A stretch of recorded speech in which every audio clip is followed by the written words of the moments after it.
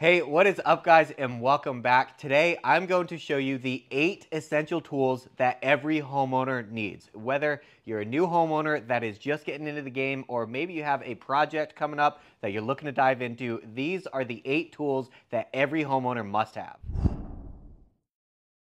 The tape measure, guys. In this, it probably seems so obvious, but literally every single project you're gonna do at your house, you're gonna need to measure something somewhere throughout that project. It seems like a super basic thing, but think of everything that you might possibly do. If that outlet box needs to have a certain size cover, you gotta measure it. And if the plumbing needs to be so long, you're gonna have to measure those pipes. So the tape measure is the #1 thing that we use around our house in every single project. It doesn't matter if it's one of those cheap ones. There's a lot of different options out there. Just get yourself a tape measure. Use the same one every time. It's accurate, it's affordable.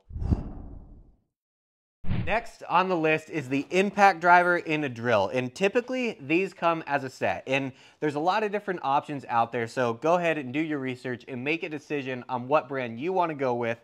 But typically you can get these as a set, and although they look very similar, these are two very different tools that can be used in so many different ways around your house. And we'll start out with the impact driver. This is going to be used probably 70% of the time out of this set.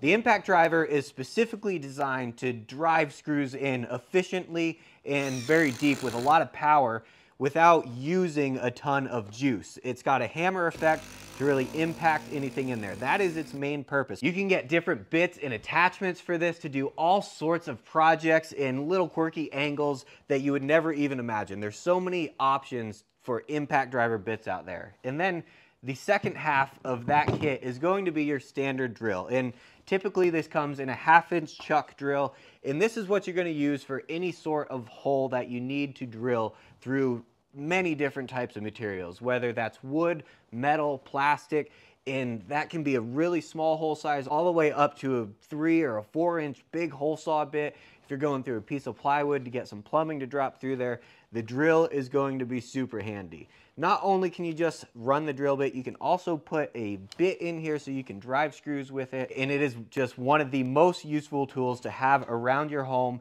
for any of those projects that come up.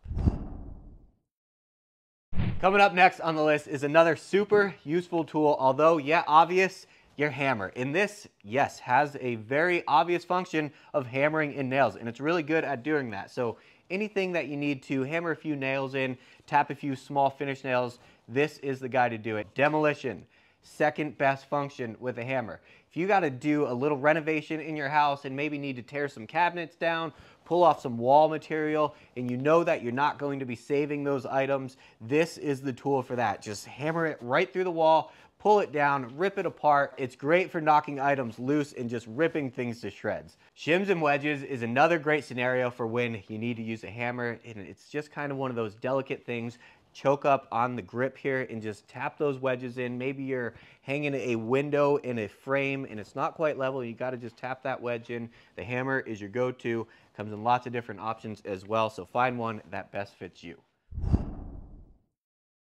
After you just hammered that nail in the wall to hang up the picture that your wife has been nagging you about, you're going to want to make sure that it is level. And this is where this guy comes in, your standard 2-foot level. And it does come in many different sizes, 12-inch all the way up to like 8 feet, guys. So figure out what one you're going to need that fits your project. And it has a couple different uses. Stand it up on edge to check that post that might be leaning, holding the deck up on the back of your house. You want to make sure that it is good and plumb. So you can stand this guy up and check that. Or if you need to mark a straight line on something, this is your guy. You know that this is built perfectly straight. So any line you need to mark, you can mark it out super confidently with your 2-foot level. And the level's best friend, they go hand in hand, is your speed square. This is a tool you're going to use mainly for marking perfectly straight 90-degree angles across a piece of lumber that you're going to want to cut.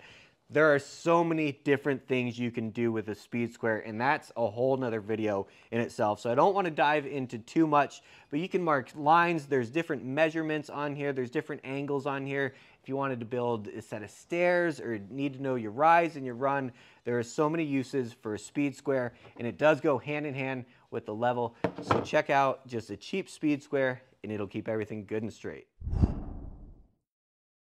Coming in number 5 on the list is electrical tools. And before we even go into what we have here, I wanted to just let you guys know that make sure you're allowed to work on your electrical in your home. Typically, as the homeowner, you're allowed to work on it, but just be sure to check any codes or regulations in your area and also know what you're doing, guys. Have the research, have the knowledge under your belt before you dive into doing anything electrical, because it can be very, very dangerous. And with that being said, you don't need too many tools for just basic electrical around your house. If you need to replace a switch or an outlet or change something out, maybe a fixture, a light, these are the 2 tools that you're going to need. And that is a good set of wire strippers and just a simple electrical tester.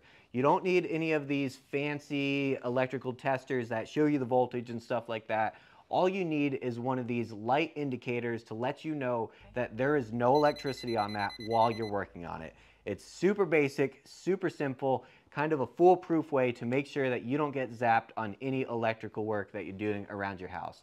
Good set of strippers. Make sure you get these bright colored handle ones. It's way easier to find these when you drop them down, let's say in the crawl space or up in the attic where a lot of that electrical is ran. Good set of strippers, good and sharp. These are the only 2 items that you should really need doing basic home electrical. After you use that speed square to mark out your perfectly square line on that piece of lumber, this is going to be your next best tool to use. And this is a circular saw. Guys, we use this all the time around here. Mainly used for more of a rough type framing situation, or say you need to rip that long piece of plywood, and even at an angle, you can put a miter into almost every circular saw out there. And with that being said, there are a lot of options, so be sure to check out the one that's best going to suit you. You got cordless options, corded options, and you can go through so many different types of materials with this. Not only can you cut lumber with a circular saw, but you can also cut masonry with it, you can cut metal with it. So it's not just kind of this single-use tool that only cuts wood. There's a lot of different options out there. You don't have to get an expensive one, guys, but you do need a circular saw for any decent-sized project you're going to be doing around your house. Next on our list is the headlamp, and I know you guys might think this is stupid, but I dare you, please wear a headlamp for a week. Everything that you do, whether that's working on your plumbing or even just putting a couple screws in a piece of lumber, you can never have too much light in whatever you are working on. The headlamp is so useful, guys. It's super easy to overlook how hard it is to work in low light situations. And I'm telling you, put the headlamp on, you will be so happy. It's not just in low light situations too, like say the power goes out or something's going on at night on the back and you need to check it out. This is where this guy comes in. Keep it handy, keep it right there where you have it. It's great that these are pretty affordable now and they're rechargeable, so you're not out there buying batteries time and time again. This is a super useful tool to have around. Number 8 on the list is the jigsaw, guys, and this is a tool that is used to cut any sort of radius in a few different types of materials. Whether you need to cut like a nice little circle for a can light recessed in that ceiling, or a big radius for that half pipe that you're building for little Timmy, this is the tool you're going to want to use. You can also cut plastics with this, acrylics. We use this all the time around the house here, mainly for cutting in like plunge cuts where you need to cut out a chunk within that material. When you're going to put a new recessed outlet in and you got to hack out that wall and you need a perfect hole, not overcutting those lines like a circular saw would, this is the guy you're going to want to choose to get a nice crisp cut. There's many different blade options, whether you want to make that cut really quick and have kind of a rough edge, or you can slow down that cut by adding more teeth to that blade, making it a much finer, cleaner cut. This is a super useful tool to have in any home project that you're going to be doing at your house.